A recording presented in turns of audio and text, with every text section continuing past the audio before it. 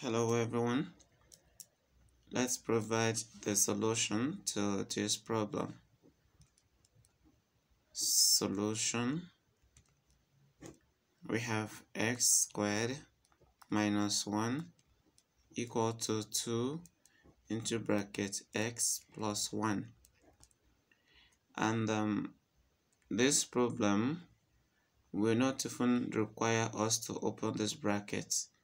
Okay, what we'll do is to apply difference of two squares here, because this is the same thing as x squared minus 1 squared, right? So this will be equal to 2 into x plus 1. Now, the next thing I will do is to apply difference of two squares here, so that I will be having x plus 1 into x minus 1. That is for the left hand side. Now, on the right, we have 2 into x plus 1. Now, here is what I want to do.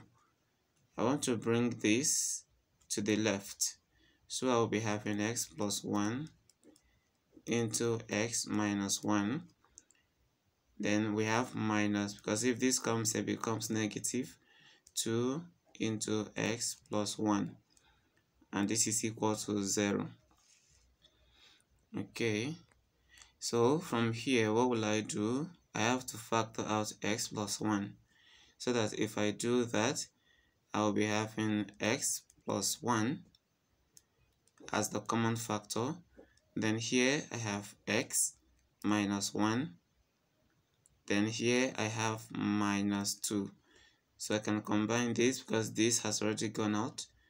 So this is equal to 0. And then from here we have x plus 1, one of the factors. Then x minus 3, the second factor, and then equal to 0. From here we apply zero product rule, meaning that x plus 1 is equal to 0, or x minus 3 is equal to 0. From here, x is equal to 0 minus 1, or x is equal to 0 plus 3. This means that our x is equal to minus 1, or x is equal to 3. Now, to bring the two solutions together, we have x to be equal to minus 1, or plus 3. So these are the two values of x. And I would like us to check for the two values of x. We have x squared minus 1 equal to 2 into x plus 1. Now, if I use minus 1 as the value of x, then I'll be having minus 1 squared, right? But then you will be making a mistake if you do not put this in brackets. Then we have minus 1. Will this be equal to 2 into minus 1 plus 1? Because x is actually minus 1. Now from here, minus 1 squared is 1, then we have minus 1. And it is definitely equal to 2 multiplied by 0, because minus 1 plus 1 is 0. Now, 1 minus 1 is 0, and it's equal to 2 times 0, which is 0. So this value of x, which is x to be equal to minus 1, satisfies the equation. Now, let us try the second value of x, which is plus 3. So here, in place of x squared, I will be writing 3 squared minus 1. Will this be equal to 2 into 3?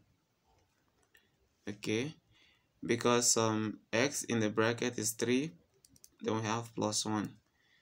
Do you think the left hand side and the right hand side are equal? This is 9 minus 1.